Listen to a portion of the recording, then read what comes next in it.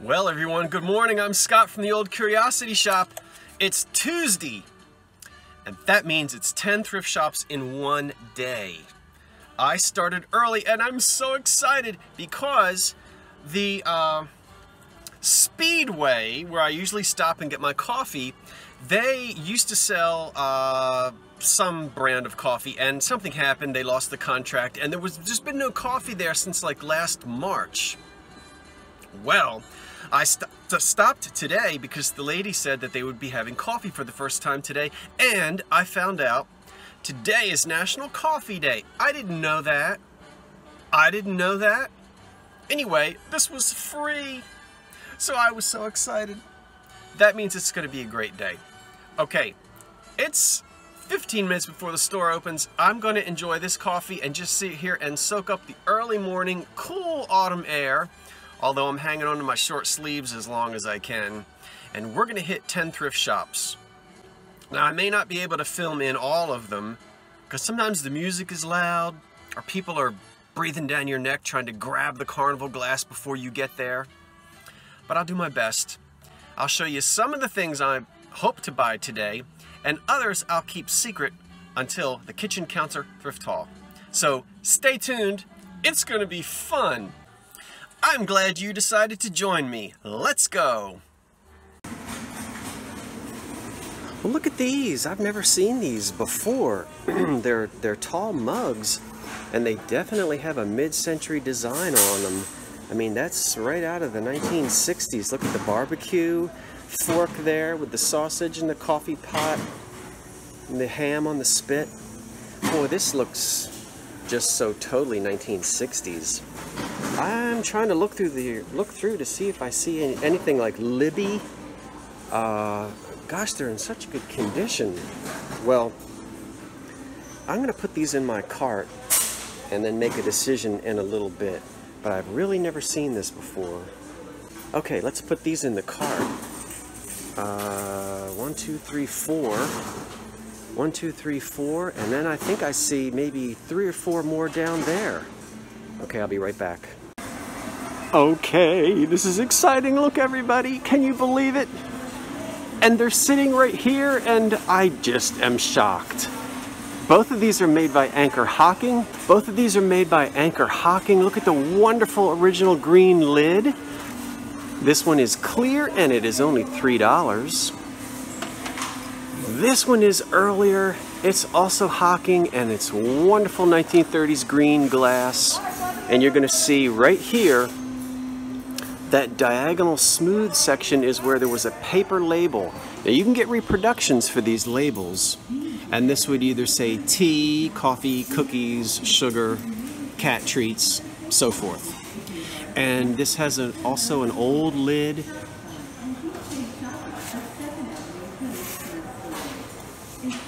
And this one is $3.49.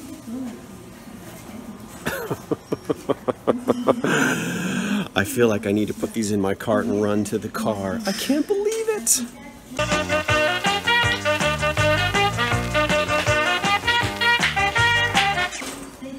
Alright, I also have some piano babies, and I did purchase, or I'm about to, these wonderful barbecue mugs, which I'm pretty certain are Hazel Atlas. Now, they're not marked Continental Can Company or Hazel Atlas on the bottom, but they sure do look like it. Let's grab this other one. I try not to say grab. Just let me grab it. Wow, this is exciting. So you saw these, you saw me thrift these, and I'll talk about the babies later.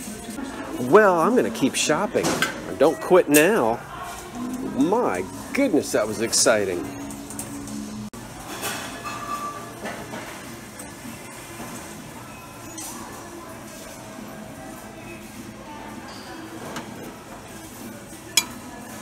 Now these I recognize as Hazel Atlas Platinite. And somebody's ripped the sticker off that to try to find out if it was branded on the back. But one of the signs of Platinite, turn this upside down. Do you see there's a ring? You see that ring underneath the purple sticker? In the shape of a circle? For whatever reason, that shows up on the bottom of platinite, and it shows up on almost every piece of platinite I've ever seen. So these are $1.99. I don't think they're on sale, but I may buy them. Although that one has a little chip on the top. And that one has a chip on the top too, so maybe not. Platinite Hazel Atlas 1950s.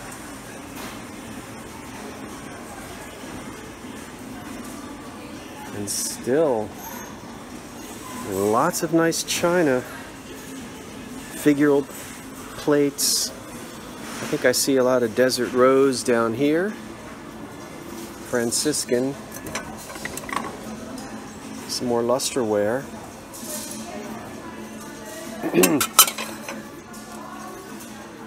This is pretty.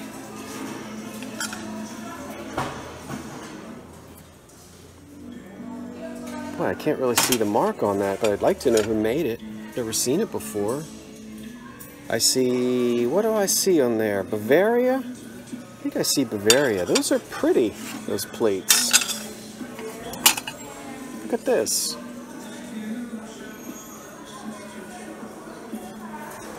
Yeah, these collector type plates are produced in very high volume. So there wouldn't be much value there. There's the Franciscan. There's usually plenty of this online. Let's see if it's the old stuff or the English.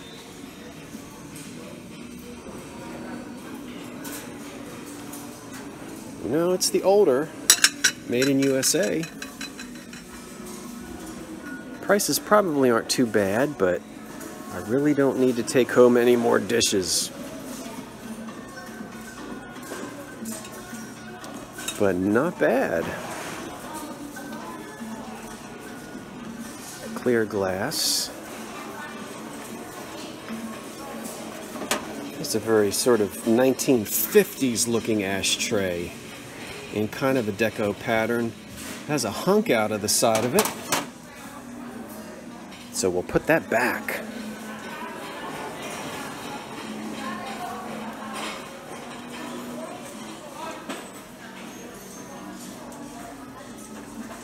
Silver plate.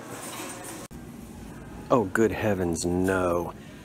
Come on, Mrs. Roper, come pick up your sofa. You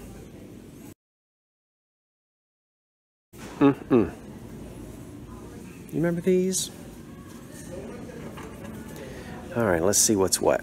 I'm in the, where am I? I'm in a Goodwill store in West Philadelphia, where I was not born and raised. Oh, wait a minute, what's this?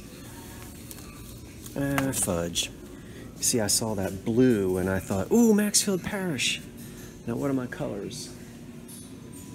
Yellow and purple. Yellow and purple. Somebody put this dish down in the wrong spot. $3.49.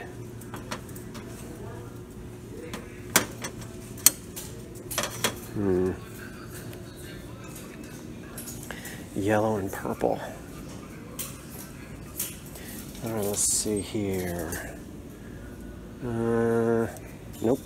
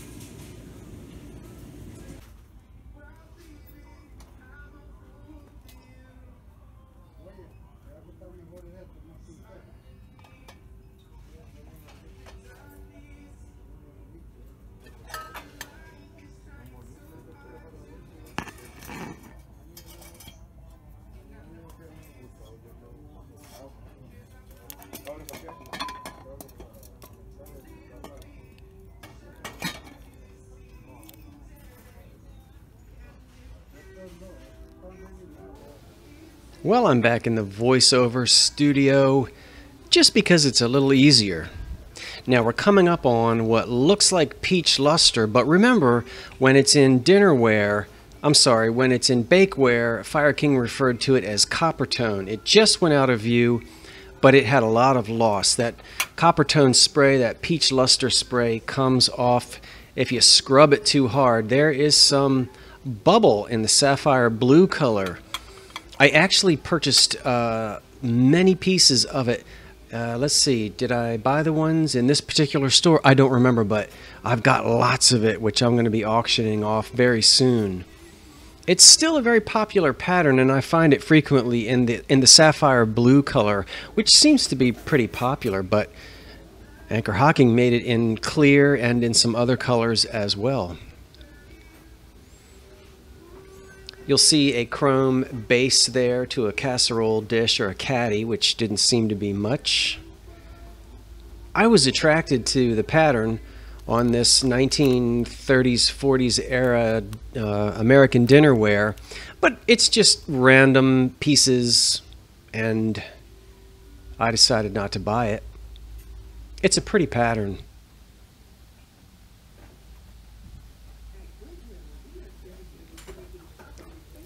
Now let's see, there's a, well, I walked by that little mug in, what do you call it, Jasperware.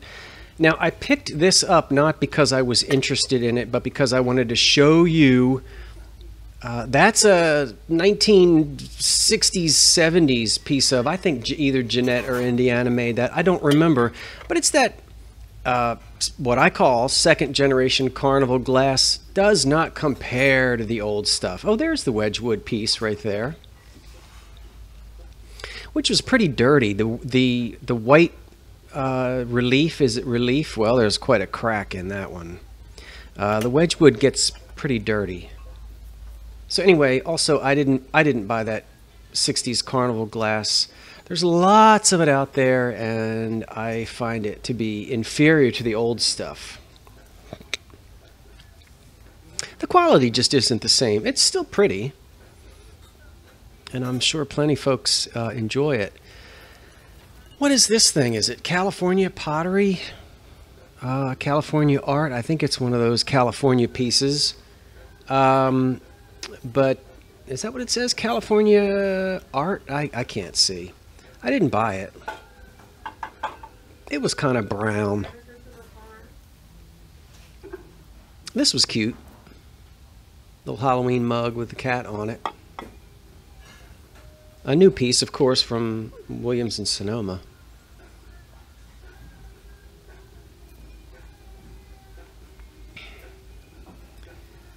Now, let's see. On this side, the usual forgotten crock pots. There's a piece of enamelware down there. Those were little wooden Amish pieces of no significance. Some plastic, this and that. I don't know why I'm looking at the suits. We're not here shopping for back-to-school clothing. I think it was somewhat a lackluster event in this particular store. Now, you guys are going to get mad. I put this back. And it was chip-free. There was nothing wrong with it. It's beautiful. It's one of those, I think Jeanette made that one. Westmoreland made them. What do you call them? Brides boxes or something like that.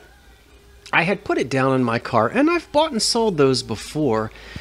I don't know. Well, here are two old lamps to talk about. This first one over here is made of hammered copper. It's missing its original shade, and the socket has been replaced. The shade that went on the top was a clip-on shade, also made of hammered copper, and it sort of looked like a helmet. It's missing, but what's left here is only $2.99. So at $2.99, I'm probably going to go ahead and buy it anyway, and rewire it, put an old socket on it, and wait to find a shade that matches it, or just come up with something else. And then here's a pottery base to a lamp that looks like it's going to date to the probably the early 40s, late 30s to early 40s. It looks like a McCoy glaze and a McCoy color, but I'm not familiar with this particular shape, so I don't know that it's McCoy.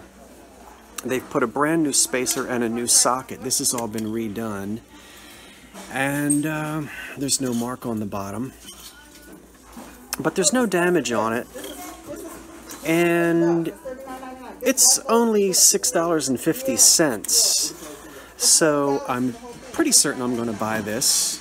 I know I'm going to buy this. Okay. Here's a great deal, $49 for a solid oak dresser with the mirror that goes on the top. This is going to date to around 1900. It's got its original finish. It's going to take a little bit of work to bring it back to glory, but it's just a beautiful old antique. You can't really see the mirror. The cardboard is in front of it. Let me try to get close up so you can see some detail. This is definitely 1890s, 1910, turn of the century. Beautiful piece. This stuff used to be very popular.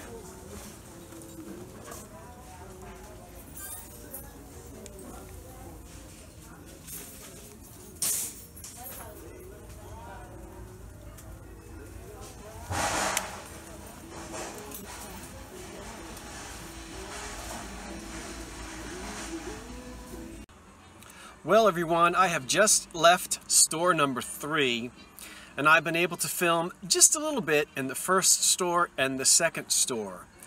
I, so far, have found some wonderful things, but even more important than that, because remember, things are things. People. And I met some wonderful folks this morning. In the first store, I met 2 subscribers. And they're more than just subscribers, they're very nice people. Carl and Lynn. And I'm so glad that Carl and Lynn came up and spoke to me. We chatted for about 10 minutes. Carl had some nice vintage Christmas tumblers in his cart that I was spying. But anyway, they gave me a great tip on a couple of shows coming up and some local spots to thrift. Where I can go thrifting, and I didn't know about these places before, so I networked a little bit and met 2 very nice people. Hello, Carl and Lynn. So glad to meet you guys this morning. And then in my second store, I met a nice man who doesn't know who I am, and I don't know who he is, but we had a wonderful conversation. He saw something in my cart and it struck up a conversation between the 2 of us. A very nice man named Francisco, a retired gentleman who enjoys going out junking like I do. And so it was really nice to meet 3 people this morning and have wonderful conversations with all of them. So I have just stopped and had some lunch. I didn't pack mine today. I'm getting ready to stop at my 3rd shop, and it's already past noon. So I better move it. You've seen some of the things I bought, but most of it you're going to have to wait and tune in tomorrow for the full thrift haul. But I still have a whole bunch of shops to go to, so stay with me. Thanks for tuning in. So let's get busy.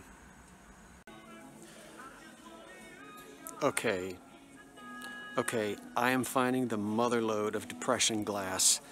Am I getting steamed up? Oh my goodness. So I really didn't do any filming in here because there was so much wonderful glass. I just had to shove it in my shopping cart. Okay, you're gonna love it.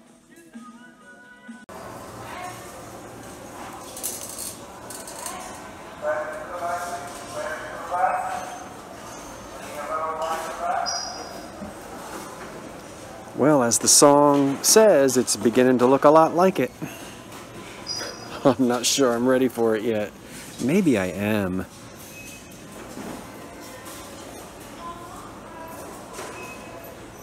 Maybe I am.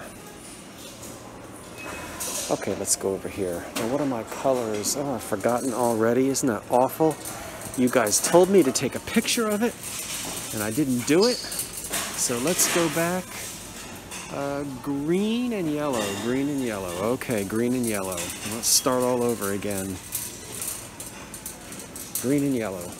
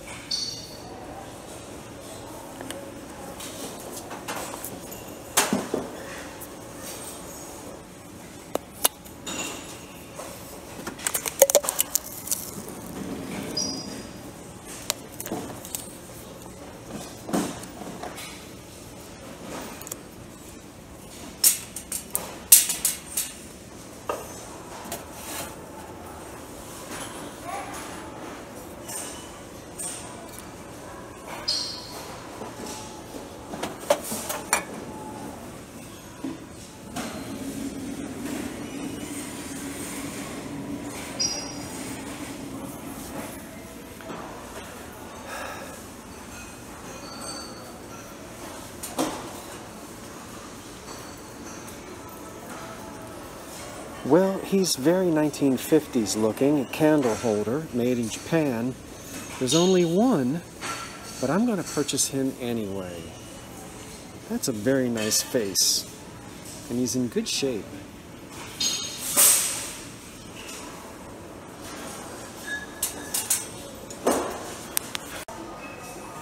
Well, here are two old jewelry boxes that date to the Depression era. One very elegant and probably would appeal to the lady of the house, and this one much more masculine in the shape of a treasure chest, which might be on a man's bureau. Now this one, very typical gilded frame made of wood with a cardboard picture on the front, and if we open it, there's the divided space for jewelry and whatnot, and there is a mirror up there on the top, which you can see. Okay, see, I'm here. It's really me. There I am. And then this one here, oftentimes when a large hope chest was purchased, cedar chest, these were sometimes given away as a gift, as a premium when you bought a larger cedar chest. And those hope chests were quintessential gifts, usually to young girls when they graduated from high school or when they turned 16 or 18. It was called their hope chest, and they would keep that until they got married. My grandmother got one in 1933, and it's in my mother's house right now. So this one is made of cedar, and it smells wonderful. It has a wonderful old finish. I like the handles on this. Well, let's get it out where you can see it. You could have it monogrammed on the top, inscribed. It's in really wonderful condition, old condition, just the way I like it. And so I'm going to buy this. Now I might actually keep it and use it for myself on the dresser. Again, that's going to date to probably right around 1933, 35, something like that. And then this one also right out of the 1930s, and it's in beautiful original condition as well. So let's check the price. That one is $7, which, you know, this isn't a huge money maker, but it's in nice condition, so I can't leave it here. And I'm excited to tell you, it pays off to really go through the aisles twice, because I found the second Santa candle holder. Fantastic. And this wonderful sort of 1950s skunk. Now he has a spot in the back. I'm not really sure what that's for. I'm going to have to think about this. I don't know. There's the label. So I'm going to have to look this up and see. Perhaps you put the Renews It air freshener type things in the back. I'm not sure. Well, everyone, this is an abrupt switch. As usual, I forgot to record a so long and farewell. Many times I simply forget to do that. But I want to thank you for watching, and I didn't show you everything that I found on this particular shopping trip, so you'll just have to tune back in for a kitchen counter thrift haul, and you'll see the other goodies that I discovered last Tuesday when I was filming all of this. Now, I happened to mention in the film a hope chest or cedar chest that my grandmother received when she graduated from high school in 1933. Here she is. Of course, this is before I was born. This is around the time, well, this was taken during the war. And this is when she married my grandfather. They were high school sweethearts. And they met in 1929. They graduated from high school together in 1933, which was a pretty dismal year in the early days of the Depression. And so they waited until 1936 to get married. And then they had their 3 children, including, of course, my mother. So this is my maternal grandmother. And I'm happy to say that we have her cedar chest that was given to her by her parents in 1933. And it was a place to keep blankets and handkerchief sachets and linens and things that the young woman would take with her when she got married. It's kind of an old-fashioned custom, but your mothers and grandmothers had the same thing. Everybody did in those days. But we've got the old cedar chest. My mother uses it now in her home. And I suppose we'll just pass it on. Well, I wanted to share that photograph with you. Her first name was Matilda. She had 7 grandchildren, and we loved her very much. She was born in 1915 and died in the year 2000. So we had her for 85 years, and she was something else, I will tell you. Now here she is in her later years, and this is really how I remember her. You know, she used to wear these old house dresses that she used to get. Oh, she wouldn't really spend much money on herself, but she would give every nickel she had for her children or grandchildren. But here she is, probably smelling like a combination of Johnson's floor wax, apple pie, and pipe tobacco, smoked by somebody, not her, but you know how it was back in those days. So we used to call her Grammy, G-R-A-M-M-Y, and all of us children, grandchildren loved her very much, miss her very much, but I just wanted to share 2 pictures of my grandmother with you, one of my grandmothers with you, and also say thank you so much for watching. I believe this video goes live on Friday, so have yourselves a safe and enjoyable weekend, I hope. This is Scott from the Old Curiosity Shop saying thanks for watching, and so long for now.